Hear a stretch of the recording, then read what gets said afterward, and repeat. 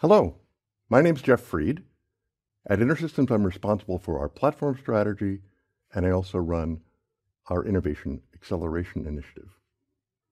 I've learned that many of our customers have started referring to me as Professor Iris, and so I'll use those professor skills a little bit in taking you through a topic of AI-ready data. Now, Gartner did a broad survey this past winter, and in general, looking at the topics of AI-ready security, AI-ready principles, and AI-ready data. When it comes to AI-ready data, they found that only 4% of the organizations they surveyed felt their data was ready for AI. Now, 55% felt like this was a daunting challenge to get their data ready. A few of the rest felt like they were in the right position, but most of the rest really didn't know what AI-ready data meant. So from both Gartner's position and my experience, there's 5 main characteristics of AI-ready data. And I'll go through them, but AI-ready data should be governed, secure, fair, enriched, and accurate. Now, to elaborate on that a little bit, when I say data is governed, it really means you know what you're feeding to AI. Because AI is all about the data. If you don't have good data by some definition, then you won't have good AI. So knowing what you're feeding to AI also means that you have some ability to catalog what data you have, to audit who's accessed that data, why, whether you've had data leakage, etc., and really to control what data goes into AI and what does not. So this is part of an overall IT governance strategy typically, but it's particular to AI because AI is really all driven by data. Now, security is often part of governance. I list it separately here, both because security and privacy is of particular interest when it comes to AI, but also because controlling access to data is essential. Now, I was involved in a project last year with a customer that had an IT group and a data science group. And the data science group wanted to do some feature engineering in order to do predictive AI. And they kept asking IT for the data. They were like, just give us all the data, extracts, we'll then figure out what we want, what we do with it. And the IT group kept going, no way. This is patient data. It's full of PHI, of private health information. And if it leaked out of the organization, that would be a huge problem. We're not giving you the data. And this impasse went on for 2 years, with the data scientists saying, just give me the data, and IT saying, no way. They resolved it by having a platform in which access controls and security determined what the data scientists could do. They could use the data, they could bring their tools to do analysis, to do feature engineering, to build predictive models, but they couldn't extract it. So that's a key part of access, of being able to not just audit who has access, but control it. The flip side is that data in many organizations is spread out in lots of silos, and data being secure also means that it's accessible. And you may decide that you simply need to connect to data or collect the data. Some forms of data you don't want to be brought into a data science environment or in the cloud. It lives in particular systems, and perhaps you only need to connect to it, and then the security concerns are about the data on the wire, not data in motion rather than data at rest. Or you may discover that you need to use that data in a continual pattern. You need to have all of it resident in order to have performance of these AI algorithms. For Gen AI versus tabular AI, there are distinctions here. Because for Gen AI, often it's a matter of crawling, chunking, and vectorizing.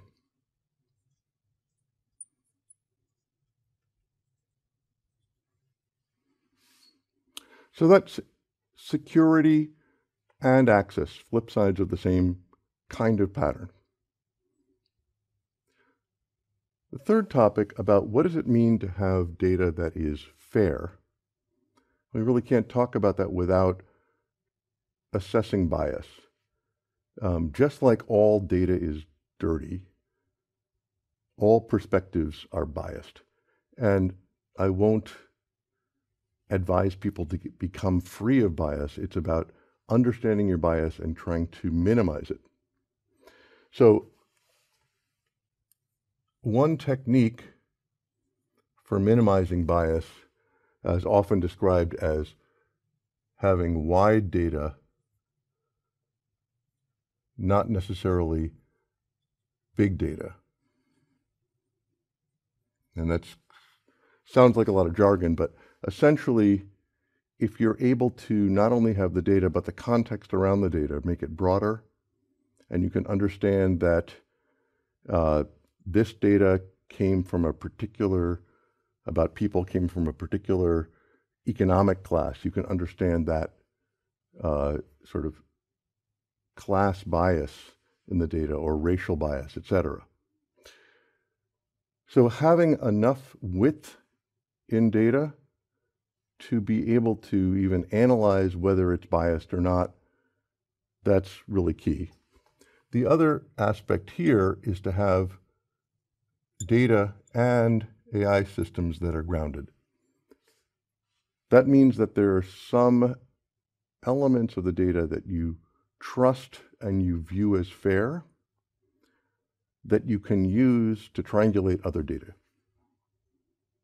So that's the fair part. How about the enriched part? There's a lot we could say here around techniques like deduplicating the data, tagging it, extending it, joining it with other data.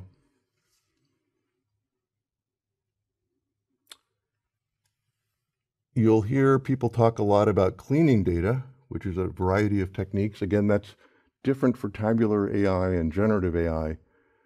And I think the point that I really want to emphasize here is that this is not all your data. It's not necessary to have a data cleanup exercise for all of the data in your enterprise to have good value out of Gen AI. And that's important because that, data cleansing, data quality is a continual and sometimes very big task.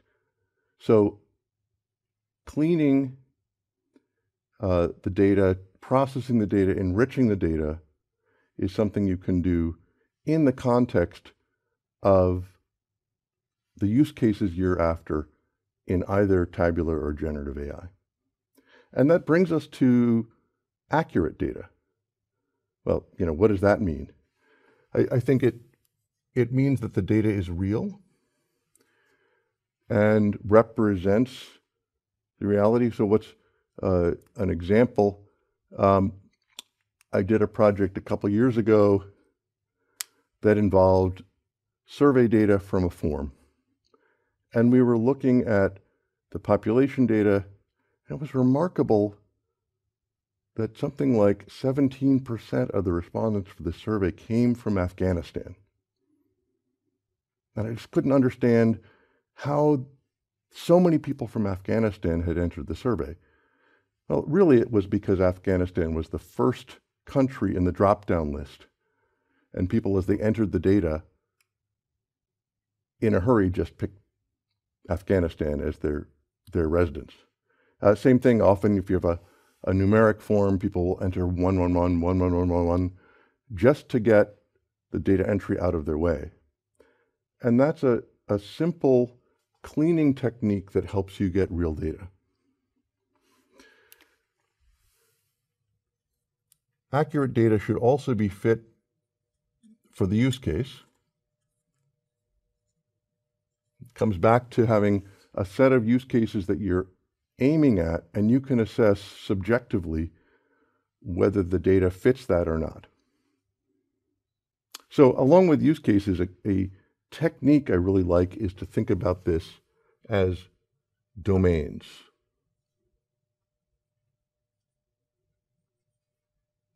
And I'll give you an example from just 2 months ago. I was talking with an airline that had made a generative AI system for traveler support.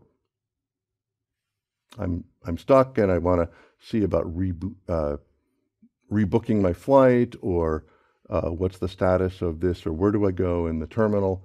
And the data they had good information about routes, times, up-to-date information about the flight status, but didn't really have pricing information. So naturally, people would ask not just, is there a flight available, but what's it going to cost me? And their initial system made some mistakes and actually misrepresented the price, a form of hallucination, if you will, until they established that the domain of this was only for information and not pricing. So that domain is really important in terms of guardrails.